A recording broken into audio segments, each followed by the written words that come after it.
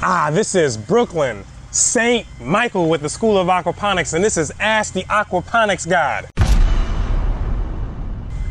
Preventing you from becoming a biscuit-headed grower. Today, high class growers, we're gonna be talking a little bit about the number of fish that can be put in a particular size tank. But before we jump into that, I wanna thank you guys for liking the video and subscribing to the channel. The Aquaponic God appreciates every single one of you guys out there, right? So let's jump right into it and see what we're over here yapping about today. So this question comes from Umesh 2063. The heck is going on, Umesh? It says, thanks Brooklyn for the great video again. You're very welcome, Umesh. It says, can you please tell me how many fish should we put in a tank of 1,000 liters? Some say 10, some 20, etc. So it's really confusing.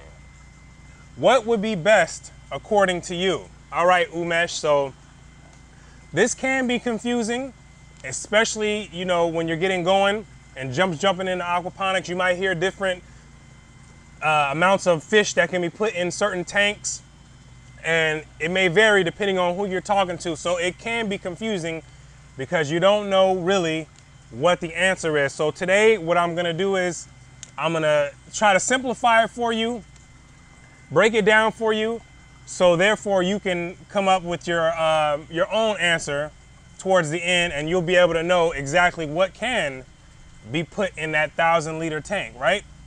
So let's jump right into it. I got the handy dandy Aquaponics God whiteboard that we're gonna put up right now. So let me fix this camera real quick and put this up so we can get the yapping. Okay, so let's get ready to break this thing down. So we're starting off with the water volume.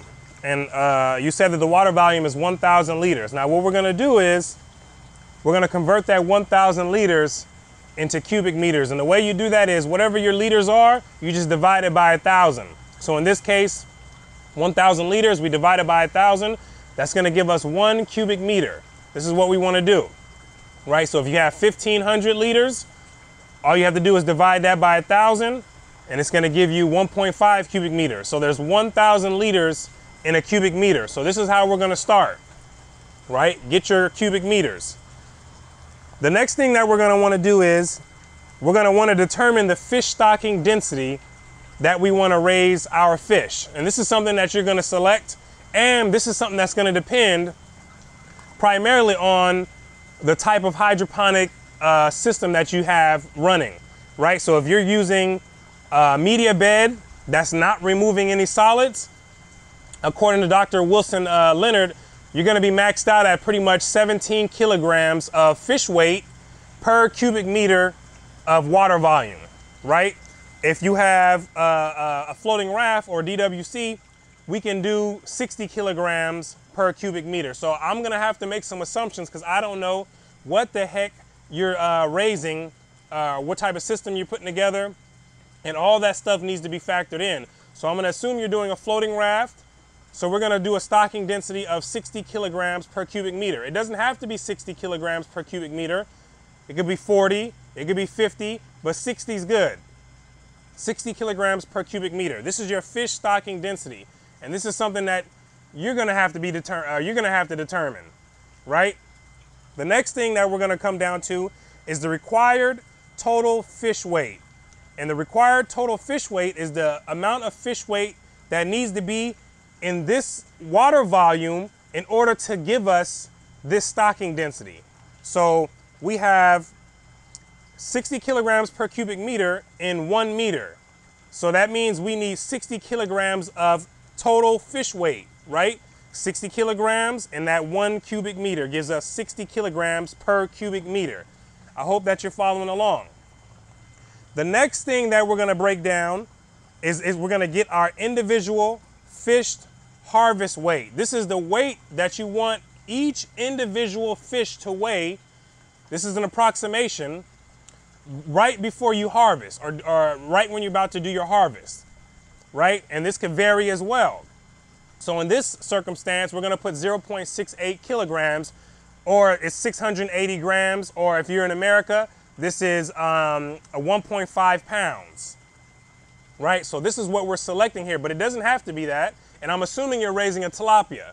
That's what this assumption is under. This could vary depending on the type of fish species that you're using, how long you're gonna be growing them out, right? So this is just an assumption that we're making here. 0.68 kilograms or 680 grams or 1.5 pound fish. So from there, when we have these calculations broken down, now we can get into what you're asking about the number of fish that you can fit in this water volume, right? The number of fish. So when you break it down, we're gonna get 88 fish. And the way that breaks down is we have our total weight during harvest, which is 60 kilograms, which we got right here. 60 kilograms divided by the individual fish weight that you wanted during harvest, the desired fish weight, which is 0.68 kilograms. When you divide these, that's gonna give you the number of fish. So what this is saying is you need 88 fish at 0.68 kilograms is gonna give you 60 kilograms of weight, right? So you have 88 fish at 0.68 kilograms is gonna give you a required total weight of 60 kilograms. And when you go back even further, that's gonna give you 60 kilograms per cubic meter. Watch, we have that 1 cubic meter water volume that we have here, right? So when you go backwards, it started the calculations started to all go together. So when you see this, this could be changed either. Let's change it up a little bit. Let's say if we did, oh, I don't have my marker with me. Let's say we did, this doesn't have to be, this right here doesn't have to be 0.68 kilograms. This could be 0.5 kilograms. Let's do the math on that. Let's assume that this is 0.5 kilograms, right? So that, and we still had a harvest weight of, a total harvest weight of 60. So if we do 60 divided by 0.5, that'll give us 120 fish here, right? That'll be 120 fish here. So this is the breakdown on how many fish you can fit in that particular tank, right? It depends on how much you want to, what the weight is that you want to harvest the fish at. It depends on the stocking density, or I mean, excuse me, the total fish weight and the stocking density and the water volume that you have. All these go into play when you're breaking down how many fish it is that you can put in a particular tank. The type of hydroponic unit that you're using, all this goes into it, Umesh, right? So it's not as cut and dry as put 10 fish in 1,000 liters or put 20 fish in 1,000 liters, because that's not telling you, you know, it's not breaking down the harvest weight, nor is it breaking down the stocking density. It's not factoring in those things, right? It's not factoring those things in. So when you go through this and you follow this, then it'll give you a clear number on how many fish you can put in there at a particular harvest weight to get a particular stocking density in a particular water volume. So hopefully that has helped you out and anyone else out there, and that has pretty much cleared up some of the confusion that may